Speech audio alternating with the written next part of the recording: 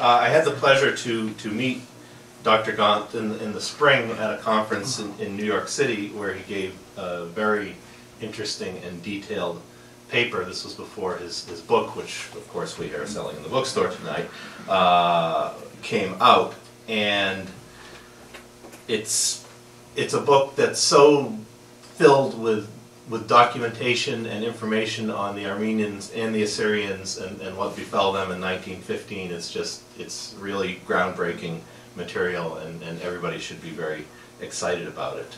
Dr. Gaunt has a very interesting history. He was born in London, grew up in New Jersey, and moved to Sweden in 1968.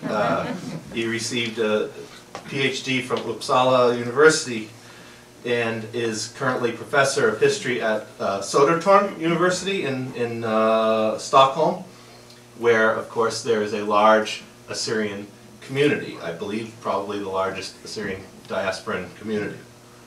He has published 10 books and over 100 articles, mostly on Swedish social history.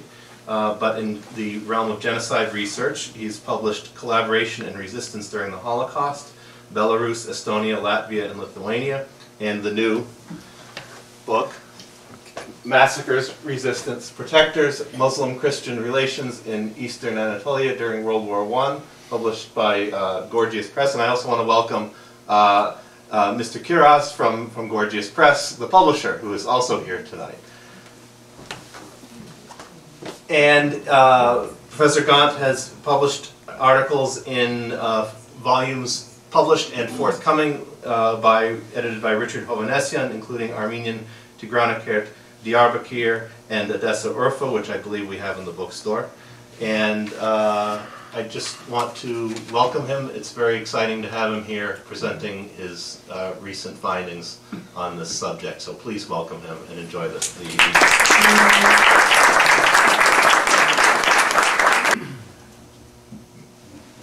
Thank you very much for this invitation from NAASR and from the United Assyrian Association of Massachusetts to speak with you tonight. Sorry.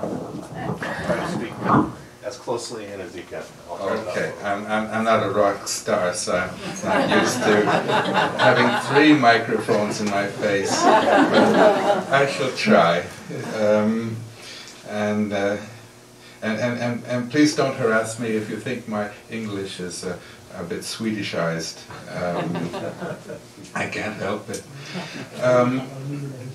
I'm here to talk about a research that I knew was good research, a book that I know is interesting, but now I realize is important and has a political importance that perhaps it never occurred to me when I did the research that it had. This book, rather fat book, 500 pages, filled with details, lots of documents, all different kinds of languages. The aim of it was to answer a comment that almost always came from the Turkish government's side, that there were no documents that could prove or even illustrate a genocide. And I had met this argument many times, both in Sweden and in other places in Europe, and I'm sure you've heard it in America many times too. And my purpose in writing the book was to show that the evidence, especially on the local level, was overwhelming.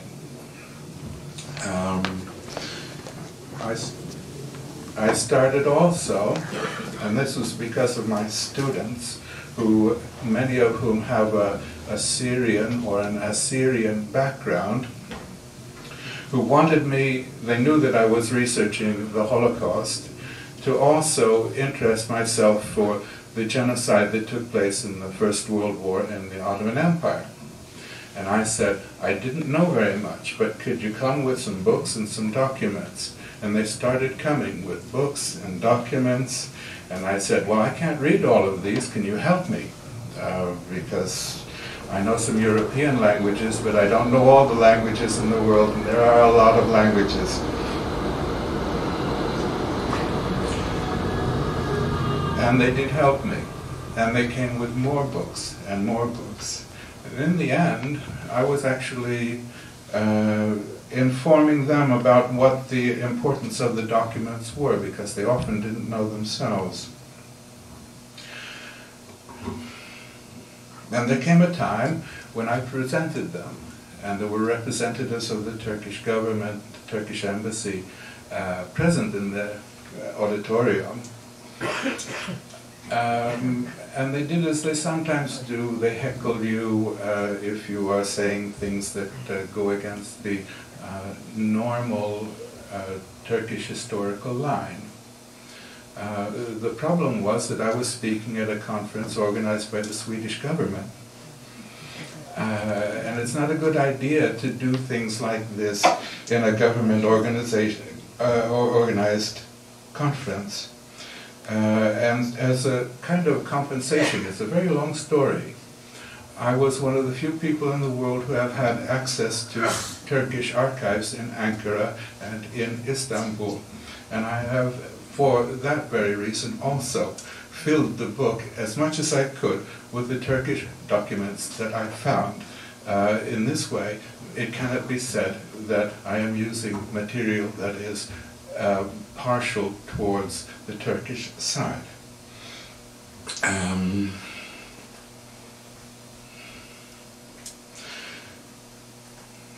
My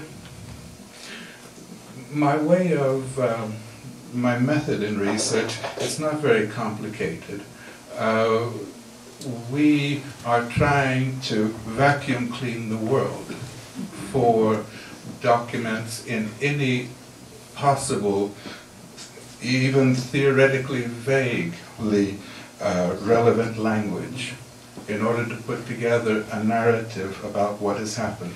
This was necessary, especially in the Assyrian case when we began, because in no place was there a complete picture. There were only bits and pieces.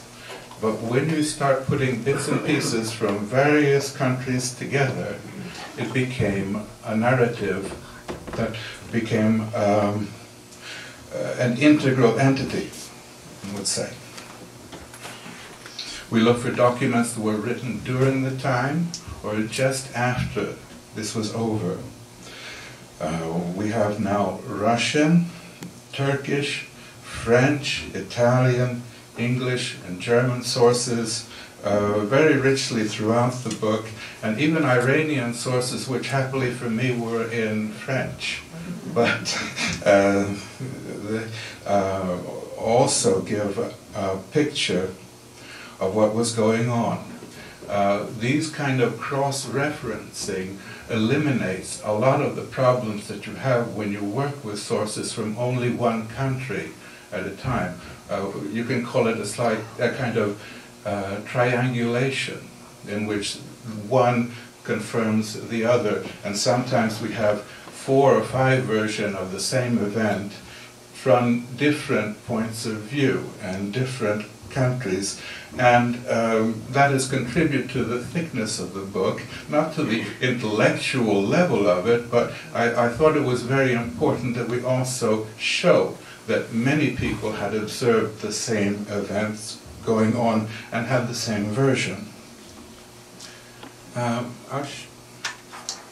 show you on the map pretty much where my region of concentration is.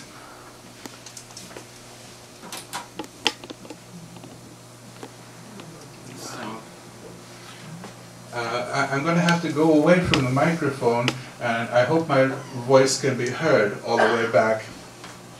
This is a rather obscure region that I concentrate on, starting from over here in Iran, Lake Urmia, stretching over to Lake Van and to Diyarbekir, down to Mardin and the Syrian and Iraqi border.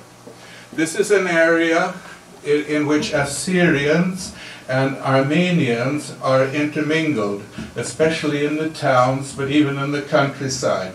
As a rule of thumb, you could say that the Gregorian Armenians are on the northern part of this rectangle,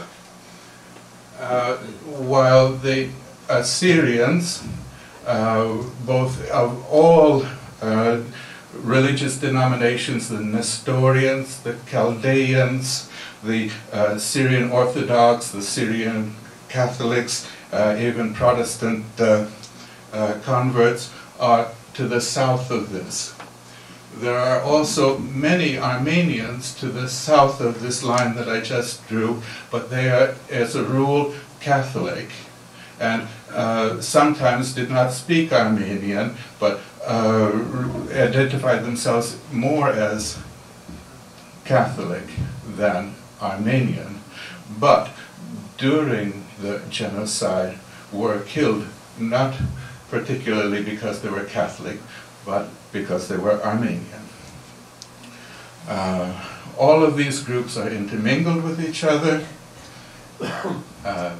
They sometimes fought with each other and sometimes died with each other.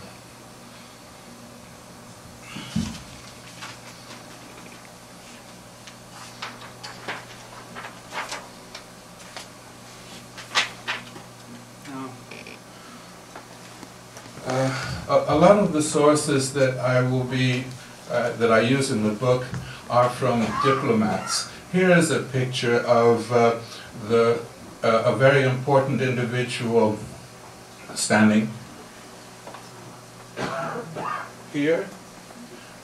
This is the vice consul in Urmia, Vedensky, who wrote many reports of massacres against Armenians and Assyrians during the early half of 1915. Those of you who know Assyrian history will recognize this fellow over here. This is the dragoman of the interpreter of the Russian embassy. Later he became General Agapetros, the leader of the Assyrian defense forces in Urmia, 1917-18. But at that time he was employed by the Russian consulate.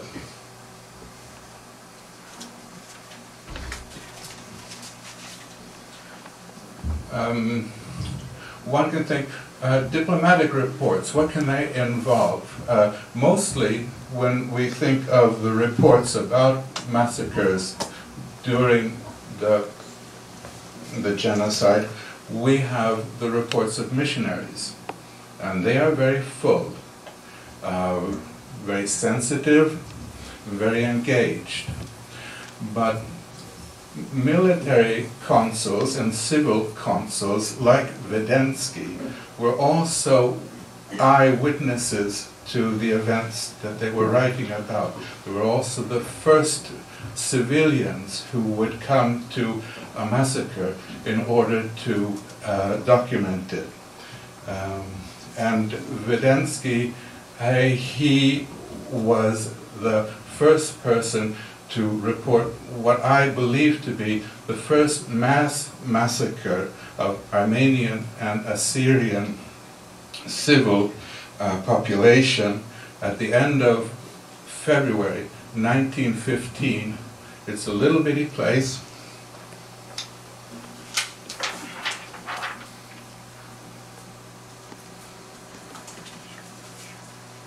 I had a pen once.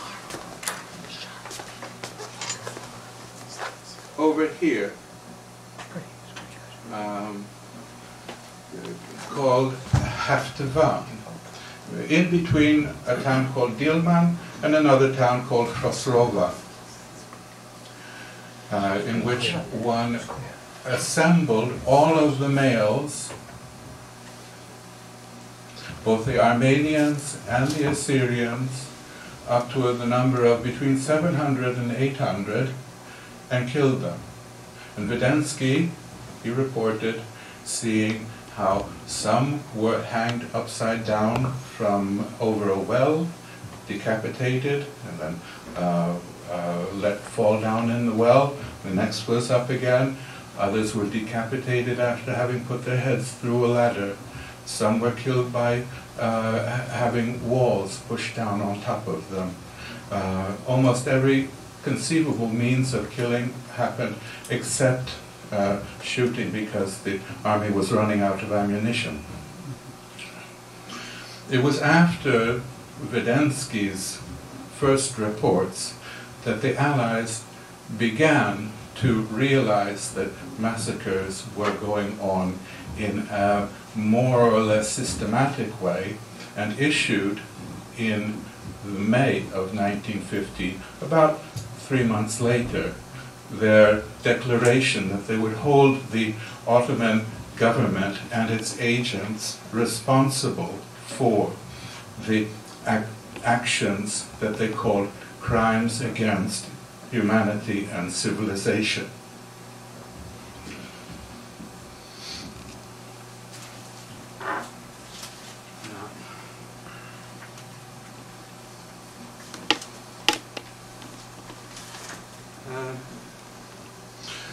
What was going on here in this area? It's not very well known. Usually it isn't the first thing that comes to mind when you are writing about the Armenian genocide. We know that something happened in 1915 to turn the Ottoman government's interest towards both moving the Armenian and Assyrian population, but also exterminating them. Now, some have talked about a battle way up in the north called Sarikamish, which happened around New Year's Day. The only problem with the Sarikamish defeat, because the Turkish army did lose this battle, was that, Enver, the Minister of War, was protected and saved by Armenian soldiers. He wrote to the Armenian Patriarch thanking him for the services of the Armenian soldiers. So it's very difficult to connect any event around that battle with a direct turning against the Armenians. But something happens a few months later, and it has to do with cooperation between Armenian and Assyrian volunteer forces and the Russian army in this obscure tract that leads the Turkish army to believe that an Armenian or a Christian revolt is happening.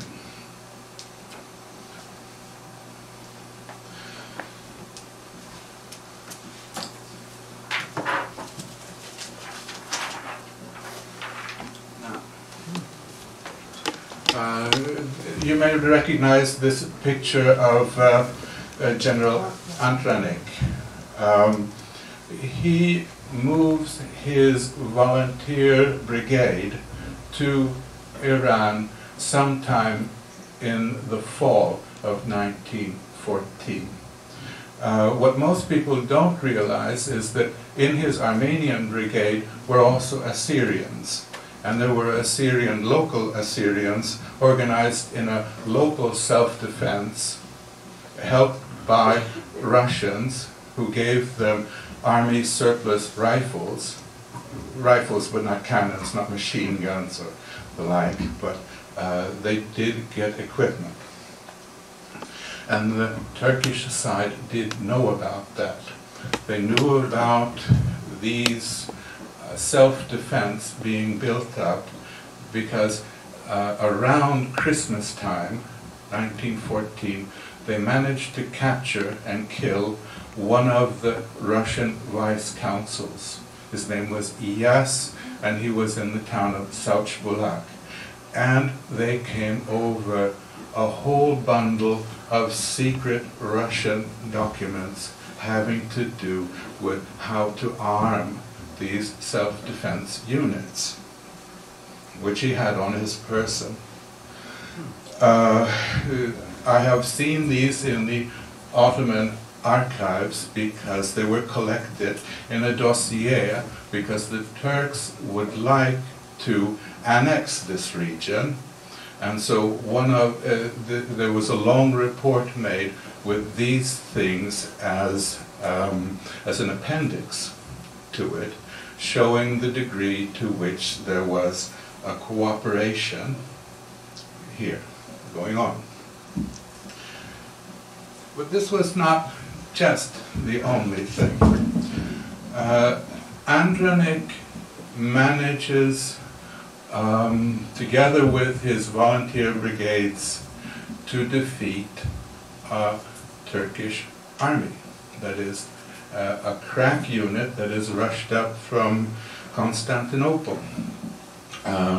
If you will allow me, I'd like to read from the book.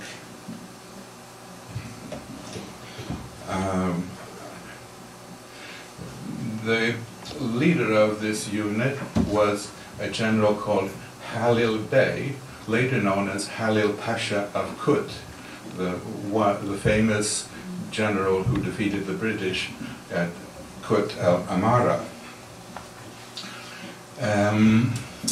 So, aware that their makeshift forces were inadequate, the Turks were rushing reinforcements to western Azerbaijan. Lieutenant Colonel Halil Bey was sent with some elite units to command the occupation of Urmia. Until early December 1914, Halil served as military governor of Istanbul. Enver, and Halil, I should add, is the uncle of Enver. Enver then ordered him to form the 5th Expeditionary Force with an order to invade the Caucasus once they had come to Azerbaijan and to reach as far as Dagestan, if he could. These troops amounted to 248 officers, 10,920 soldiers, 6 machine guns, 12 mountain howitzers. This is what is in the Turkish military archives. They also came to include local gendarmes, 12,000 irregular Kurdish volunteers. And Halil, he knew this part of the world because he had been sent on as a secret agent there the year before, just to prepare the possibility of an expedition. Now, Halil's original plan was to take the Russians by surprise, he thinking that they didn't know that he was coming. However, by the time he arrived, the events in Van were already taking place. The siege of Van that began the 20th of April. And he's managing to get here in the middle of April. And he has to send some of his force to Van to help out the beleaguered Turks. He was badly mauled then, his force, in a battle near Dilman. So we're back to the same place about where the massacre of Haftavan has just occurred. Now, the Turkish Historical Archive sources give the losses for the Turkish army for the first day of battle of 15 officers, 453 soldiers dead, 28 officers and 1,200 soldiers wounded, and 370 missing in action. This is a terrible loss already on the first day. And we know that reports to the army back to the field command and the high headquarters usually underestimate the number of casualties. Those who were in the area said that it was more in the neighborhood of 5,000 casualties. And the Armenian and Assyrian volunteers under Antranik played the decisive role in repulsing the Turks. The Turks managed to whip the Russian forces, but Antranik, and there is a book out there in the bookstore that describes just this little episode, managed through a superhuman motivation to stop the Turkish army. Now, Halil wrote his memoirs, and he never said a word about the defeat in Dilman, of course. He just said he had to disengage, unfortunately, from Iran and pull back because there was something going on in Van. He had to help out. Which was strange, at any rate, we think. But he blamed his defeat on the Armenians. And with that he must have meant also the Assyrians, if he knew that the Assyrians were participating in these units. Now he followed the example of Jevdit, the valley of Van, and executed his Armenian officers and soldiers and medical personnel that he had with him in the expeditionary force. The exact date for this, we don't know, but it must have been within the week after this defeat at Dilman. The German advisors to the Turkish army knew that Halil, while in Persia, had ordered the execution of several hundred unarmed Armenian soldiers and officers, and all those who were in the labor squads, the ones who were carrying the ammunition and the transport and the supplies. One German officer, a famous fellow in German history, Max von Scheubner-Richter, you may know him also as Hitler's closest advisor in the early 20s, he stated in a letter that Halil Bey's campaign in northern Persia included the massacre of his Armenian and Assyrian battalions and the expulsion of the Armenian, Assyrian, and Persian population out of northern Persia, and consequently there was great bitterness towards the Turks. Now, how does Scheubner-Richter know that?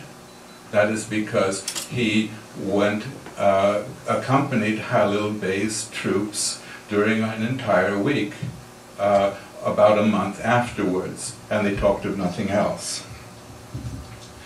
One Turkish officer later wrote that upon the orders of General Halil, 800 Armenians, and at another time 1,000 soldiers, officers, and medical doctors of the expeditionary force were disarmed and killed by the Turkish soldiers of that force.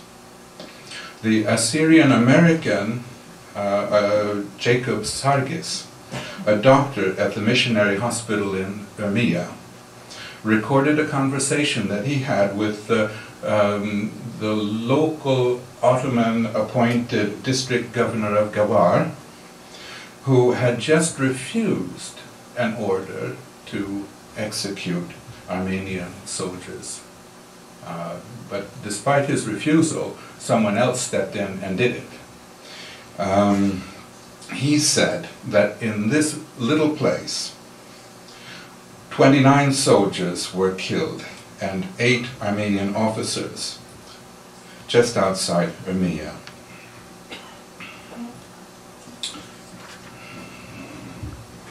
Now, the loss of this Battle of Dilman is probably the decisive turning point in which the army starts using its own soldiers against unarmed Armenian and Assyrian population. It's no longer simply the wild Kurdish tribes who would be working in collusion sometimes. But if you know Holocaust history, there is a point in the Second World War in which the Reichswehr, the normal army, the regular army, learns that it also can kill Jews and Gypsies, and does.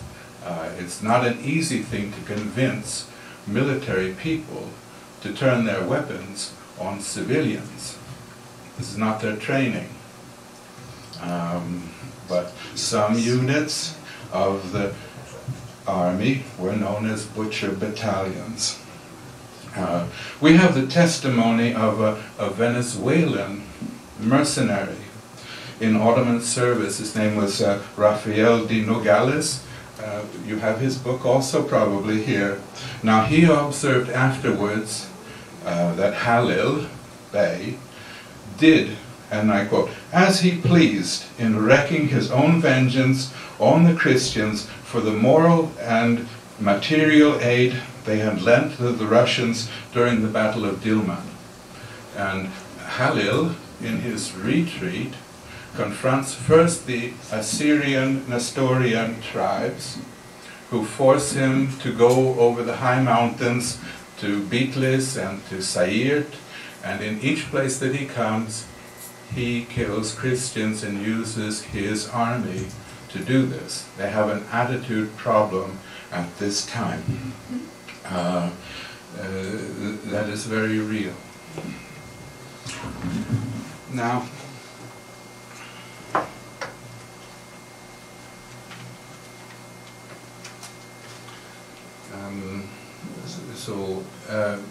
it is a bit remarkable that a successful defense by Armenians and Assyrians together, and probably more Armenians than Assyrians, but this is hard to say.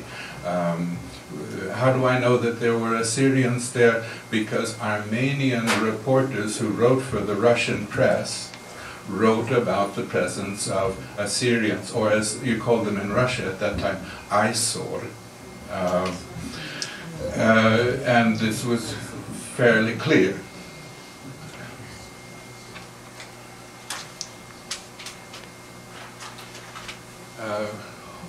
Also, it seemed that the government in Constantinople was seeing Assyrians and Armenians in the same light.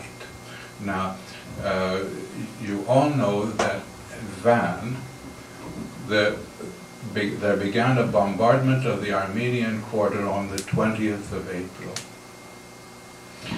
After a period of extreme tension and a lot of provocation in places around, and some places massacres had begun already on 19th of April. On the 23rd of April, the authorities from Van also report that the Nestorian Assyrians had revolted, and they requested military aid in order to crush this revolt also. So things seem to be happening at the same time. When Rashid Bey, the valley of Diyarbekir, a real butcher, almost pathological, later is defending himself at a trial after the war, he says that, well, when I came to be valley, the Armenians, the Nestorians, and the Yazidis, a Kurdish non-Muslim group, were in revolt, and I had to do something about it. It was either them or us, sort of. When Talat Bey, who is the Minister of the Interior, spoke of the ethnic cleansing of Hakkari Mountains, where the Nestorian tribes have traditionally lived, he said at the end of June, when it seemed very clear that the Turkish army was pushing them out, that they are in cooperation with the Armenians and the Russians, and we should not allow them to return to their homes. This is a telegram that I actually found in the archives in Istanbul.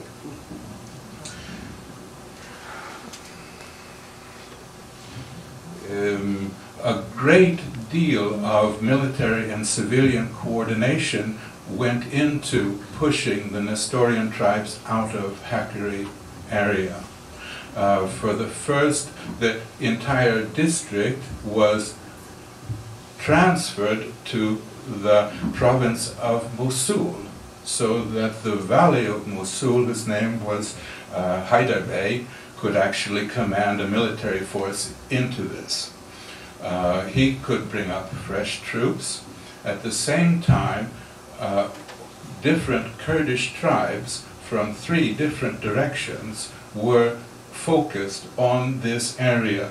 And while the Nestorians were very good shots and they made their own guns and ammunition, they were no match for howitzers and machine guns and the like. So it took not very many months to push them out of the area, but it is clear that this was a decision that was discussed in the government itself.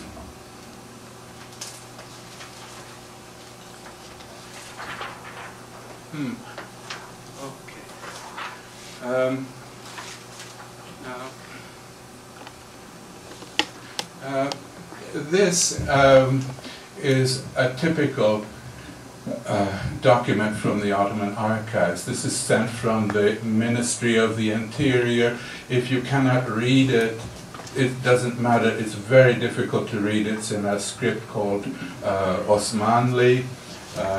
Even Turkish historians must go special courses in order to learn how to read this, and some people try to avoid it. But this is the order of deportation of the Nestorian Assyrians. And the remarkable thing, besides the fact that no one knows about this, is that it comes before the war has actually started.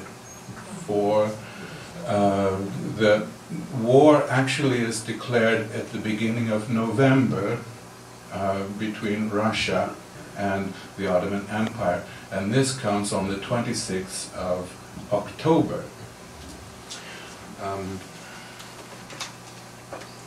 It's also one of the documents in the appendix to the book, but I'll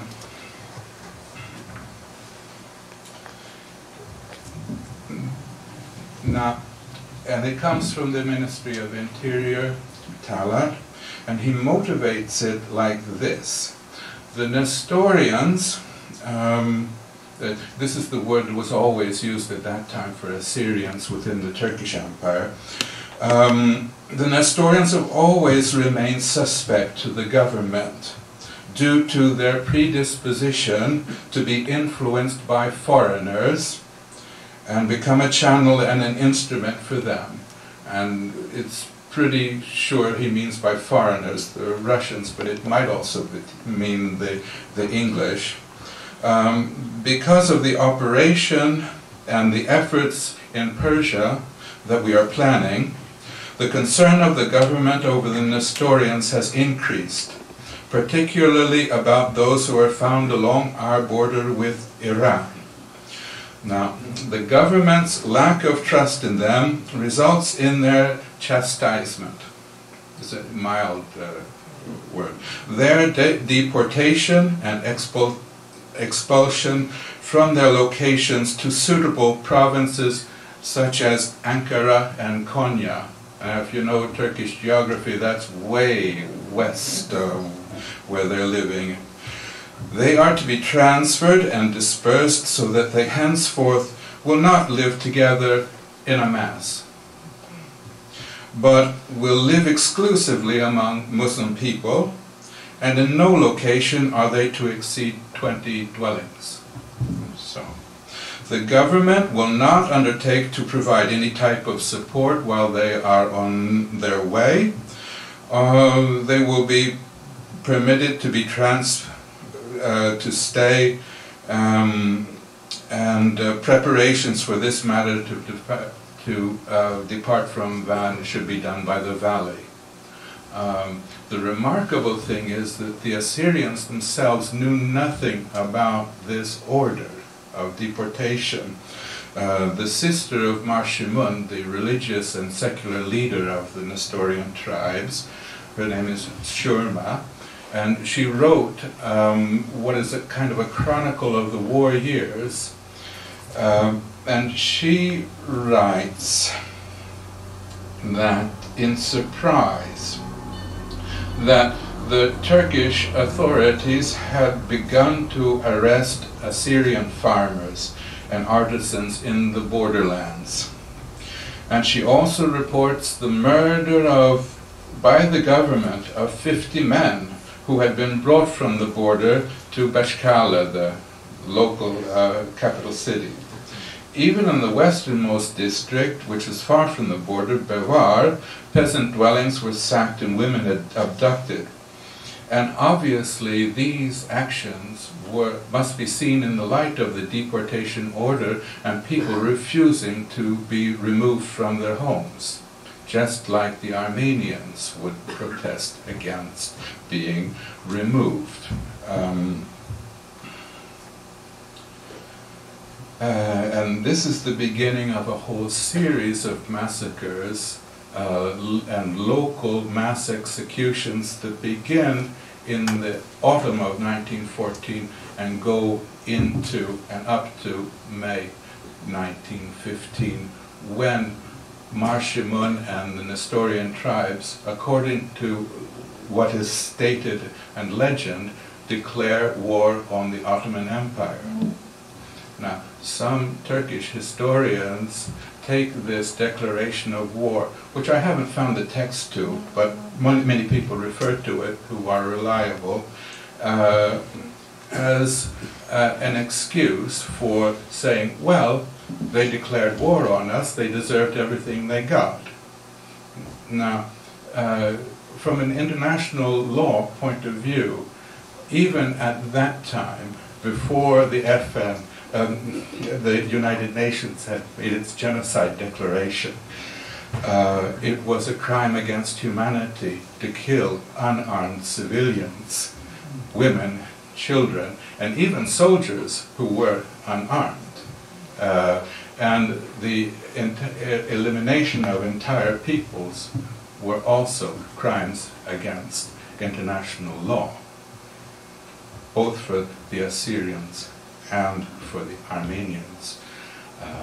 Now, I won't talk much more at all in order that we will have time for questions. This book, it contains much more than just what happened in Hakkari and in Iran. It also deals with what happened in Mardin, Diyarbekir, Gaunt, other areas, also the successful defense of a town called Azakh on the border to Syria, in which a small Syrian Orthodox village, including also Armenians who had been rescued from the caravans, managed to stave off a Turkish army. And there are about 20 telegrams from the Ministry of War about this little village. And because the Turks could not conquer this village, they wanted even the Germans who were there in the area to be involved. And so this was even discussed in the German government, what to do with little Azakh. I'll end here by just saying that I hope that my contribution tonight has shown that the experience of the Armenians and the Assyrians are interlocked, and that unfortunately, even when they defend themselves brilliantly and valorously, it has dire consequences for the rest of their people. So I thank you.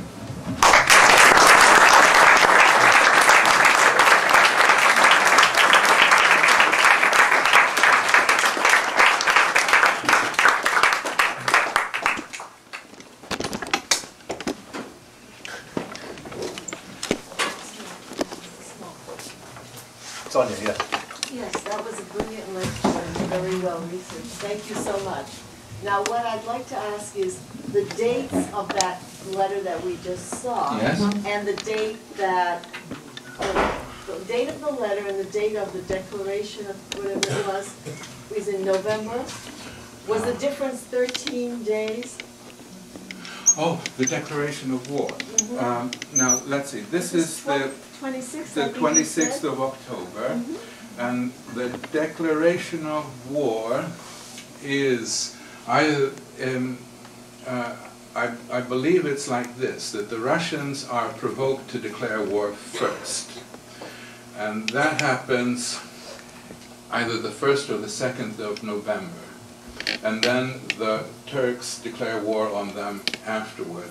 It was important for Enver that it wasn't the Turks who were seen to have started the war. So it's about a week. It's not 13 days.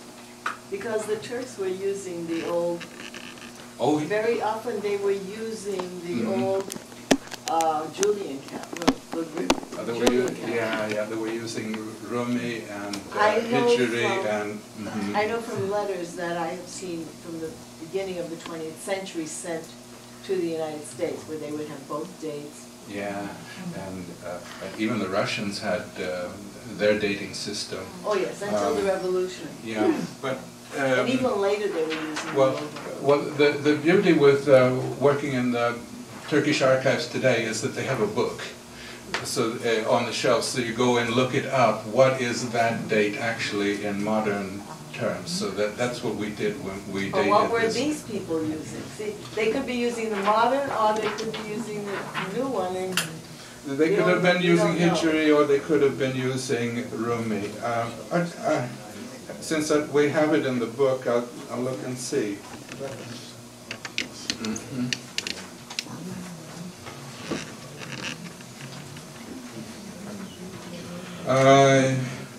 Well, they're using Rumi. Which is Rumi? I know it as the Julian calendar versus the Gregorian. Right. The old style versus the new style. 13 days. Yeah. Well, Rumi is a variant of Hijri, but it's based on...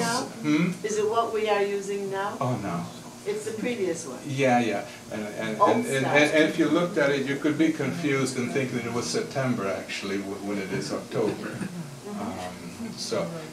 But what you're pointing to is a big problem that all of us have all of the time with this problem of different dates.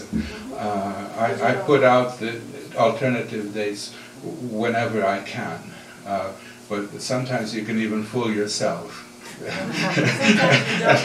Yeah, but you think that it might be afterwards, after the war had begun. I'm not trying to say it is, but because at this time in history, that's people were confusing or using over.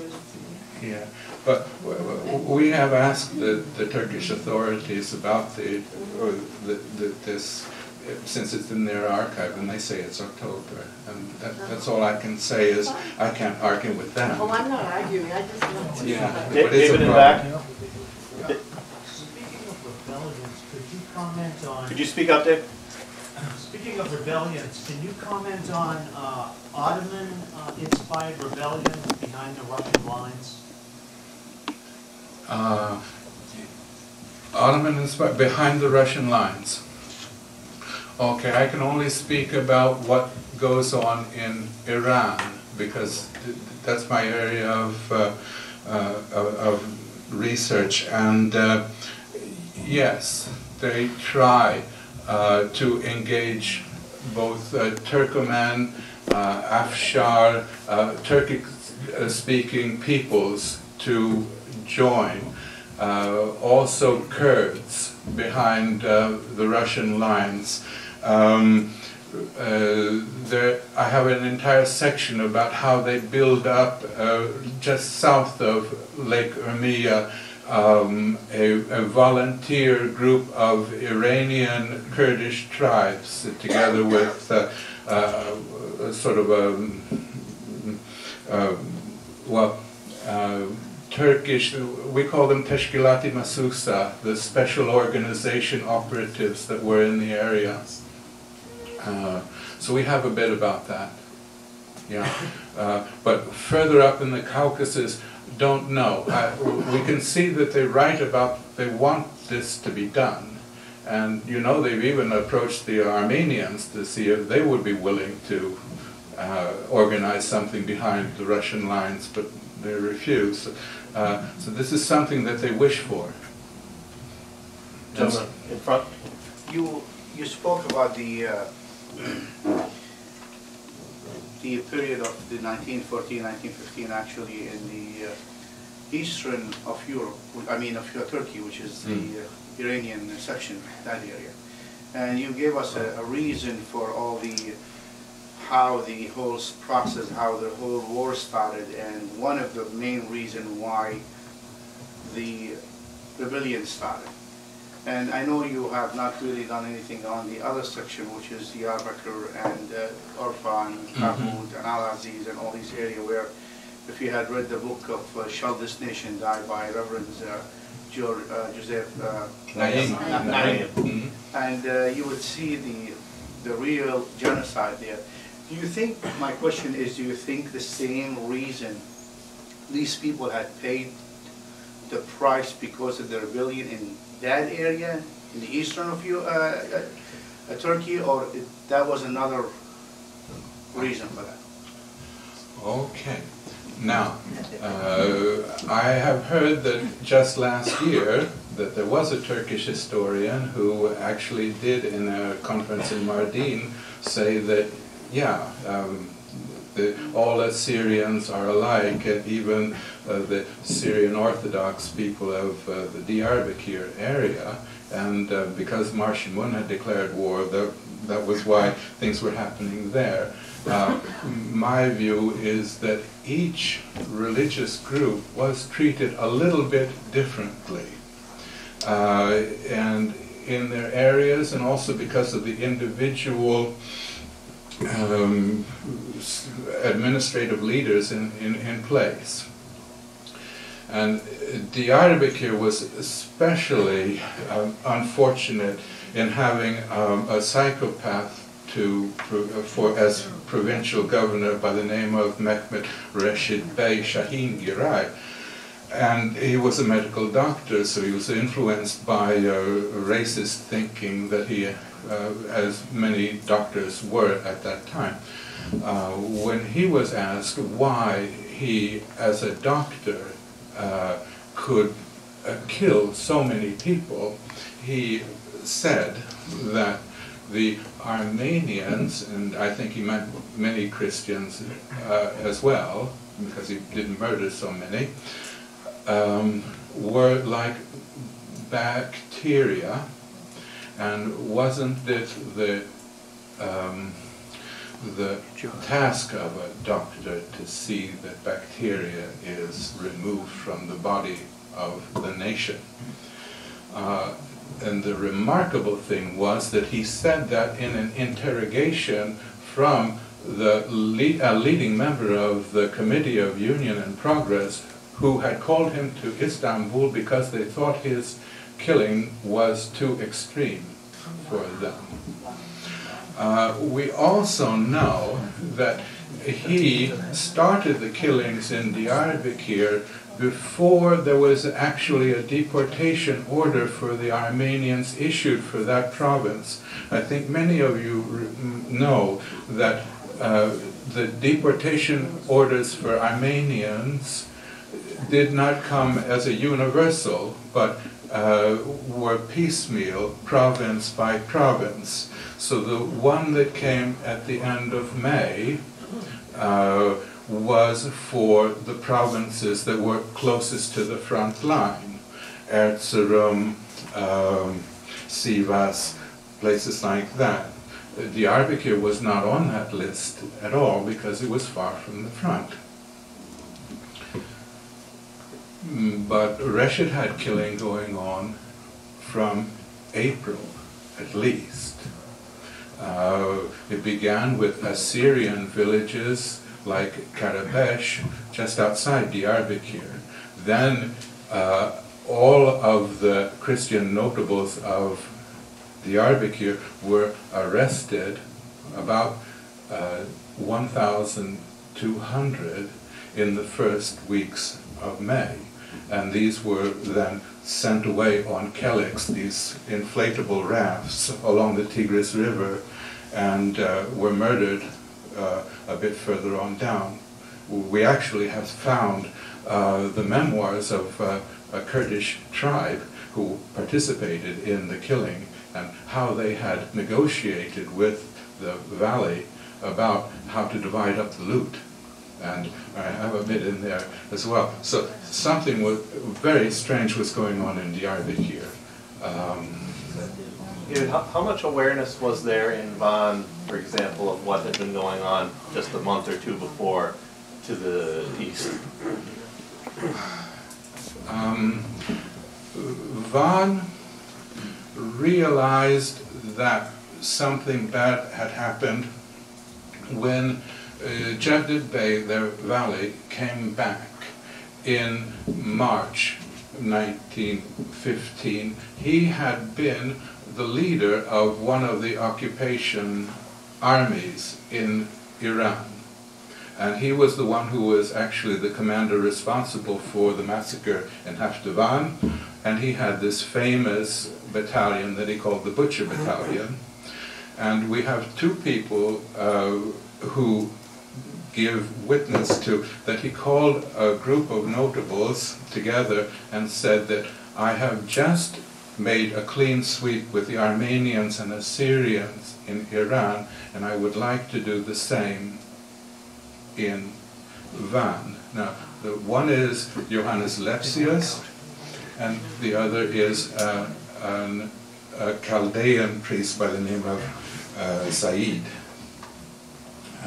So there was a realization. There were also letters being sent back and forth.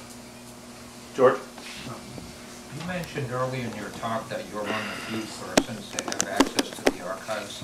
I was wondering how you accomplished this. And after writing your book, do you still have access to the archives? And also, is there much sanitizing going on at the archives, and especially with the European Union? Is there any encouragement to open up the archives? Okay.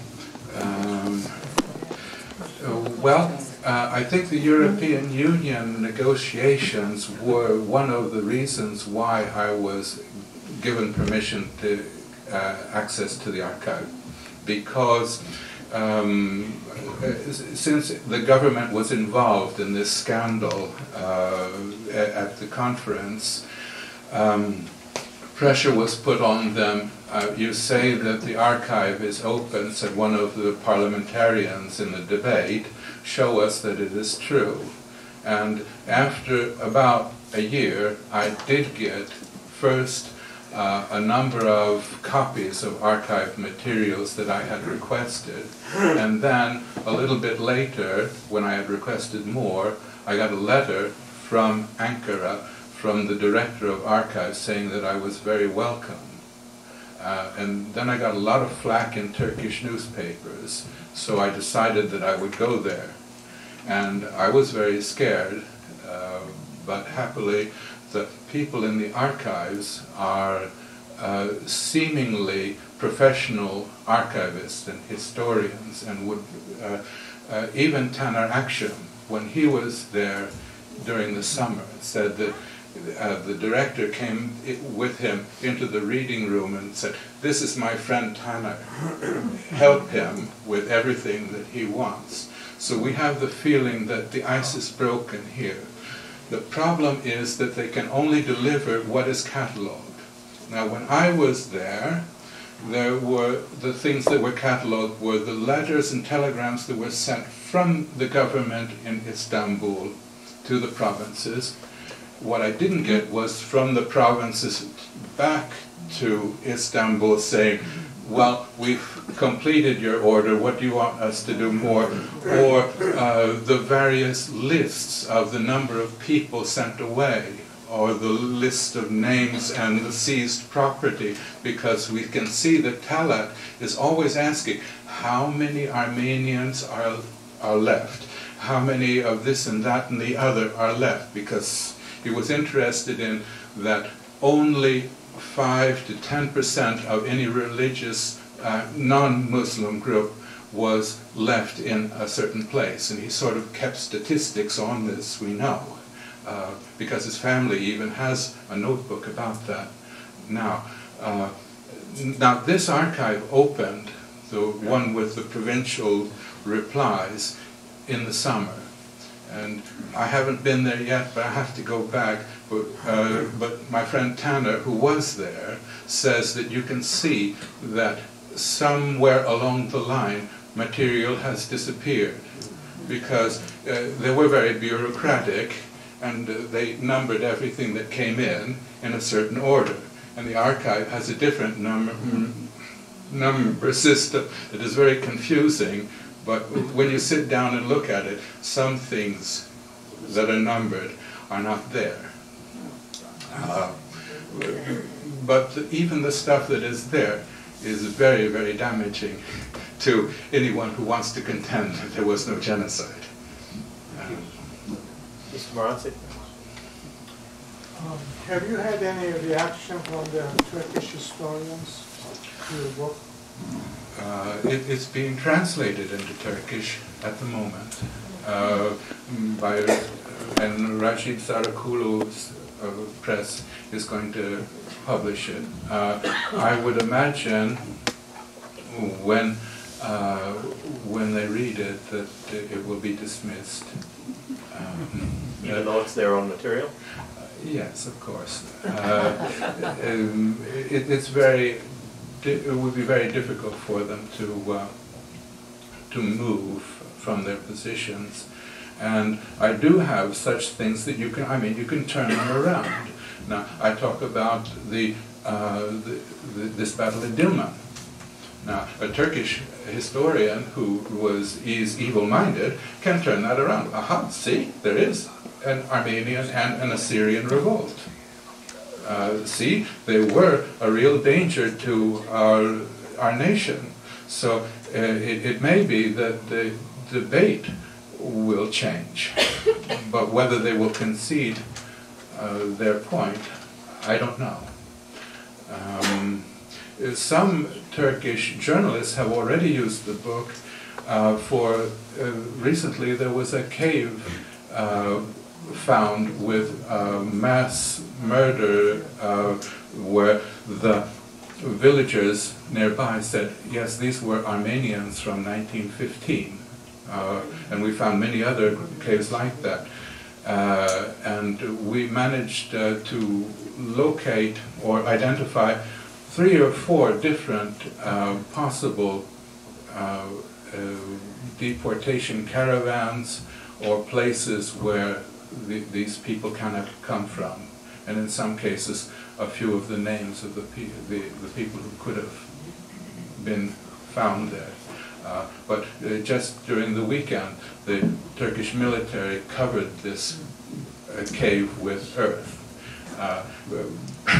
But if only we scientists can get access to that place. We're used to digging things up again anyway. So it may not be the smartest move that the military has done.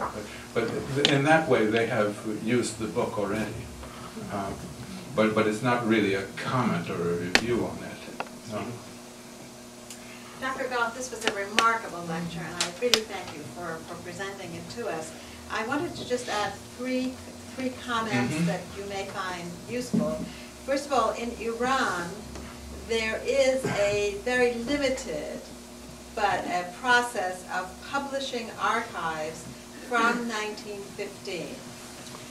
these are done selectively right now, and I don't think they're terribly trustworthy, but at least they're in print and are available and can be used, at least can be referenced. Super. And I'll be happy to give you that reference. The second is that this, you spoke about Iyas, who was at Soghibulaq, which became Mahabad later. I've just published an article on the missionaries in Soghibulaq, and their relationship with the Kurds. So that might be useful. But I just wanted to draw attention to those of you who want to visit London, or maybe we just missed it, but there was a major exhibit of Iyas's photographs, sponsored by the Iran Heritage Foundation, that took place in London. And there's a book with that too, that I think could also shed some more light on this man's work. And the finding of this material on his person after he was beheaded in 1914, in fact, included these massive photographs that he had taken as well. And the last thing I wanted to mention is that in the case of the Assyrians and the Armenians in northwest Iran, we know that there were volunteers from as far away as Isfahan, the Armenian community in Isfahan, who came up to northwest Iran in order to participate in the resistance. Oh. Yes, you. Yeah, great speech, by the way, lecture. Just a quick remark, or question actually. The Kurds in Turkey and Iran and all those areas, what role, if any, did they play in all of these massacres? And also follow up, like, if Turkey ever does admit to the genocide to get into the European Union, will it bear any consequences on the role that the Kurds played with them? Just Okay, that's a good question. As far as the Kurds are concerned, it's very, very complicated. Now, in the area of Tur Abdin, in Diyarbekir Vilayet, we have examples of Kurdish tribes who protect the Christians. Among others, Çelebi Aga, Sarohan or Sarokano of the Hakkari Confederation do this sort of throughout. Then we have a number who begin to protect Christians and who are convinced by the local government to turn. And so oral testimony is filled with the deceit of the Kurdish tribes, but it's obvious that they had intended to protect them, but that they had been forced later on. We have the famous case of the Chaldean bishop of Sayrt, Elisher, who is smuggled out of Sayrt during the massacres by Kurds, disguised as a Kurd, and is found by the Turkish troops 2 or 3 weeks later in a house of another Kurdish Aga, and both Sher and the Kurdish Aga are executed. There is also a telegram from Talat saying that if there are Muslims who protect Christians, they can face prosecution and severe consequences. However, there do seem to be a great number of Kurds who participate of their own free will, and it does seem that in many areas this jihad type of propaganda does go home, especially in Iran, where we can see that it has been spread and even printed and put up on everywhere. We're talking of people with a very low rate of literacy and who are being told that this is a holy matter. Now, how do we judge this? Now, in a way, it's sort of like the same problem I had with collaboration of Lithuanians and Latvians during the Holocaust, when they cooperated with the Nazis in killing Jews. Yes, they participated, but would they have done that if the Nazis had not said that they should do it? Probably not. And so they are collaborators, but they are not the instigators, they are the instrument. But in some way, there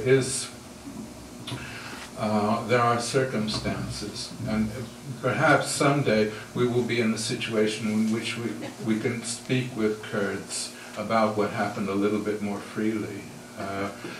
But that hasn't yet come, I don't think.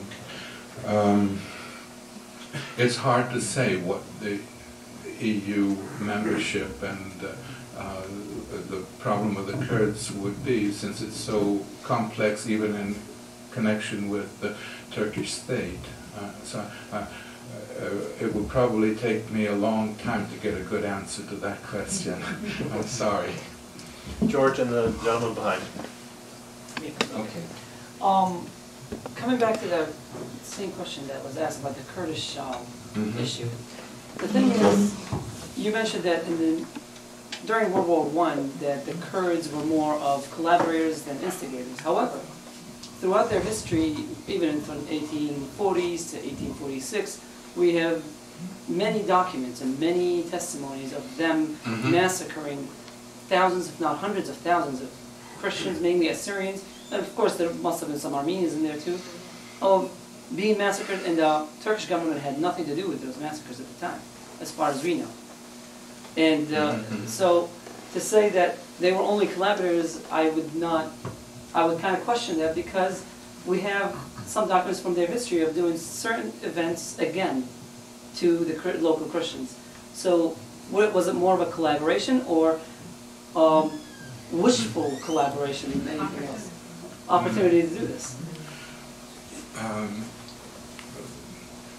This is true, but this would also take a very long answer. I would say probably that we must begin with a realization that the Kurdish society was more complex than simply tribes, and that some were settled in certain areas. In the Tur Abdin area, there were many from a tribe called the Muhalemi, who remembered that they were Christians at one time and had converted, who were a bit split.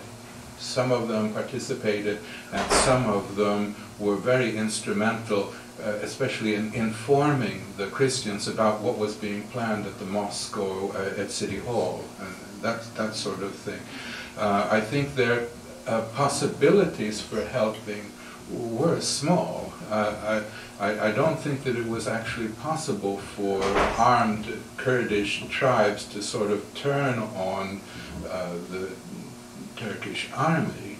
But in one case, we do have the Yazidis of the Sinjar Mountains, which I write about in the book, who are Kurds, although they are not Muslims, and they have an entire colony of escaped Armenian and Assyrians living there, houses, hospitals, and other things for a very long period of time, until they are also ethnically cleansed by the army several years later. And so perhaps we're in a situation sort of like the Second World War. Are all Germans bad? Are all Kurds bad? I, as a historian, sort of say, okay, I won't say that an entire people are bad. But, yeah. Okay, thank you, George. Doctor, I have read that in regards to the Kurds that we just mentioned, the Kurds were promised, if the Turkish government had told the Kurds if they worked with them in massacring the Armenians, that they would give them an autonomous state after the war. So because of that reason, the Kurds joined in with the Turks in massacring the Armenians at that time. But after the war, when they wanted that autonomous state, Turks answered back by massacring anywhere from 800,000 to 1 million Kurds between 1926 and 1931-32. I don't know if you had read that, what happened, what the Turks did to the Kurds. They got their just treatment for what they did to the Armenians and the Assyrian people. This is sort of hard to comment on because I don't know all of the details, but we can say about all of the minorities, both the Turkish side and the Russian side were promising them gold and paradise if they would join them. Their own nation, even the Ottoman side had said something to Armenian leaders that they could have an autonomous sort of autonomy if they really were motivated and worked together with the Ottoman side. And the Russians did the same, and they said the same to the Assyrians, and maybe they said the same to the Kurds. The Russians were always working on trying to get the Armenians, the Assyrians, and the Kurds to work together. And there were some conferences both before the war and during the war to do that, but it just never really got off the ground. So I don't know if they were really promised by the Ottoman state their own state, but they really did want one, that's for sure. And you're talking about the killings after the Sheikh Said revolt in the middle of the 20s. There were quite a few Kurds who were killed at that time. That is true. And then they were fighting for their own independent state. That's true. But that's all I know. Thank you. Thank you. Thank you.